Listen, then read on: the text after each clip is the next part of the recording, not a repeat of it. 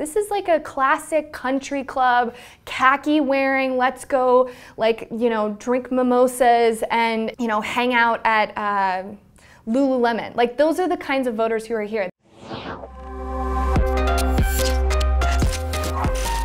There are a lot of factors contributing to high expectations for Democrats in the 2018 midterms. Because this is also a referendum about me. But one factor that will be key to determining control of Congress is the vote of affluent white suburban voters. You would typically think of them as Republicans, but they seem to be moving further away from the new, more Trumpy GOP. The issues for these voters, what do they really care about, and what is their view of national politics? They may have liked what the Republicans did on the tax reform bill, but are just as concerned now about how the president is acting around trade and this escalating trade war with China.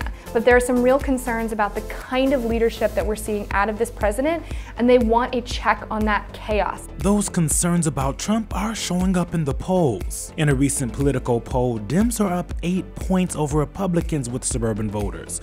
That's a huge swing from the 2016 election when this voting bloc voted 49% to 45% for then candidate Donald Trump over Hillary Clinton.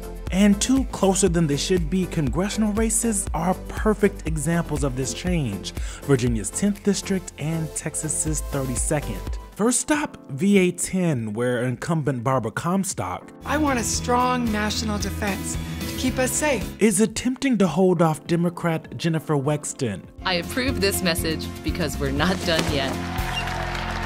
Comstock first won the seat in 2014 by 16 points, but public polls show she's one of the most vulnerable Republicans this year, currently trailing Wexton by high single digits. But the National Republican Campaign Committee isn't really showing any concern. She's running a strong campaign, and we're excited, about her chances. And Comstock's chances will largely be influenced by President Trump's policies and popularity in the district, which doesn't really bode well for Comstock if Wexton is able to ride the current Democratic enthusiasm to DC. In 2016, Trump lost Prince William and Fairfax counties by 21 and 36 points respectively. Both are at least partially in the 10th district. Despite that though, Comstock was able to win her re-election that year. Republicans think that story will repeat in this year's race, pushing Comstock as an independent voice. And Barbara Comstock stands up to the president when he adversely affects their district or when she disagrees with him. She is not someone who just votes party line. That distancing is harder to sell for the GOP this time around. Comstock votes with President Trump almost 98% of the time, something Democrats are constantly highlighting.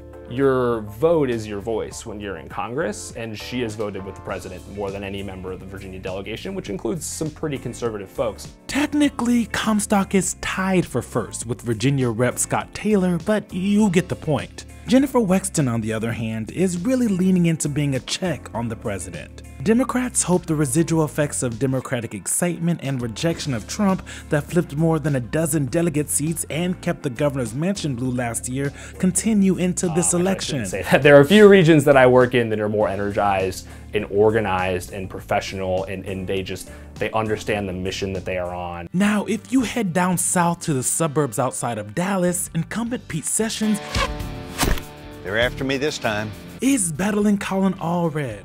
Let's make a difference together.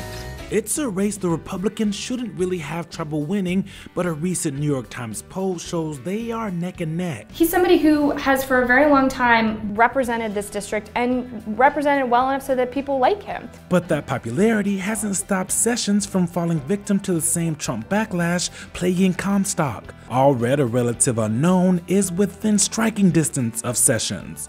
But it's that unknown quality that the Democratic Congressional Campaign Committee thinks is helping Allred's case with these voters. When you have a fresh face local like Colin Allred, who can tell the story about being from the district, grew up in the district, and has such a tremendous opportunity to present a fresh, independent face here in Washington, D.C. Republicans aren't ignoring the numbers, but they're hoping to use that inexperience and Allred's progressive plans to paint him as wrong and too far left for Texas. There has never been a Democrat, in the seat that has run on such a progressive platform. And you have somebody who has gotten results for the district. And, I think that's what's going to drive people back, to vote for Pete Sessions at the end of the day. That drive back to Sessions is further complicated by the fact his district swung from solid Republican to voting for Hillary Clinton by 2 points in 2016.